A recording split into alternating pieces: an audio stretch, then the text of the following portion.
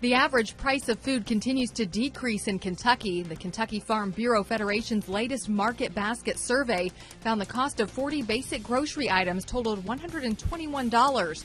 That's down 3.5% from the last survey. The lower prices were across all departments except poultry and dairy products. Benefits of skin-to-skin contact for babies after birth is fairly well known, but now we're learning there may also be benefits for the mother. A new study finds skin-to-skin contact can help lower stress levels in mothers. Previous studies found babies who have an hour of skin contact after birth are less stressed, which means their heart rate is more stable, they cry less, and they digest food better. An increase in the number of rat sightings in New York City has left its residents calling for help.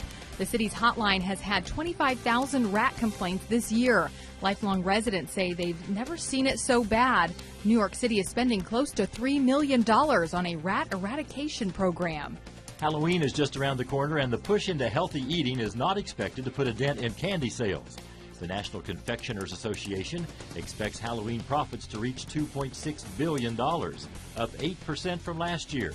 Consumers say they are more likely to buy more smaller size candy this year than last year.